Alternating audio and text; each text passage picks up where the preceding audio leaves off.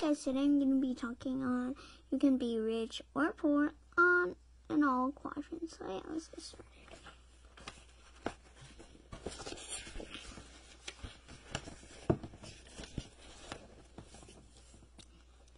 It is important to note that you can be rich and poor or poor in all four quadrants. These are people who earn millions and people who go bankrupt in each of the quadrants. Being in one quadrant or another does not necessarily guarantee financial success. So, if you're an employee and if you buy cars or if you just buy milk that no one has touched on it, because do not put your filthy hands on milk. Yeah, you probably buy too much milk. Milk.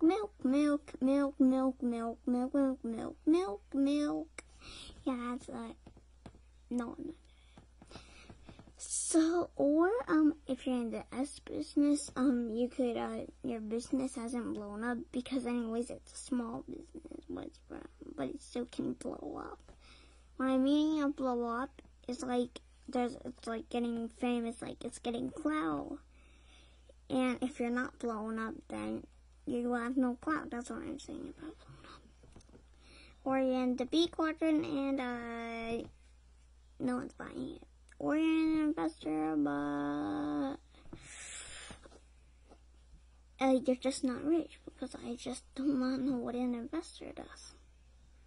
Seriously, I do not know how you could be yeah, let's just keep going on the pros. Yeah, not cons. We already did the cons. Now time for the pros. If you're an employee, you have a YouTube channel, or either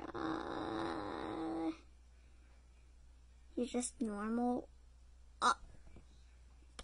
or you buy cheap milks, which are somehow actually good, and no one has actually even touched that milk unless they're filthy. Yeah, and small business or self-employed. Well, they're a big hit. Yeah, they're a big hit.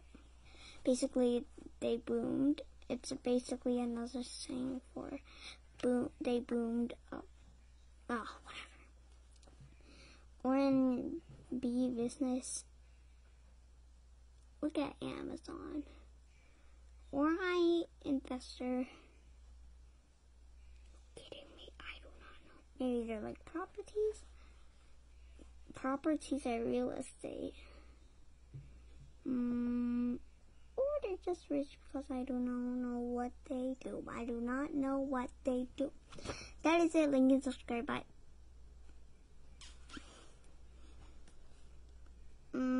Pros and cons. I finally know them now. Pros are the good things. Cons are the bad things. I know it now.